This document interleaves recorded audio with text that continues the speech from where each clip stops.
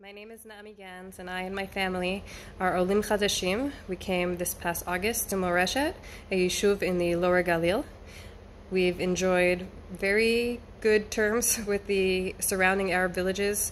Our mechanics live there, our electricians, we go there for shopping, and we've never had a problem. The people have been extremely generous and friendly. All that changed this past week. I was on my way back from Ramat Beit Shemesh. I was leaving from my grandmother's funeral with my 3 oldest children and my brother. And in the last tunnel to this area, as I drove through the tunnel, there was a smoking tire that was on fire. And after that, the roads that we passed were filled with people and rock throwing and bonfires in the middle of the street.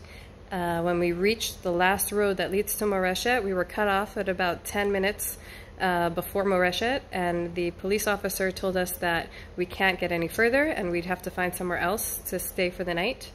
We pulled over in a safe place, passing again lots of violence and fires, and a caravan of 5 armed vehicles came to carefully lead us back home, and it was wild.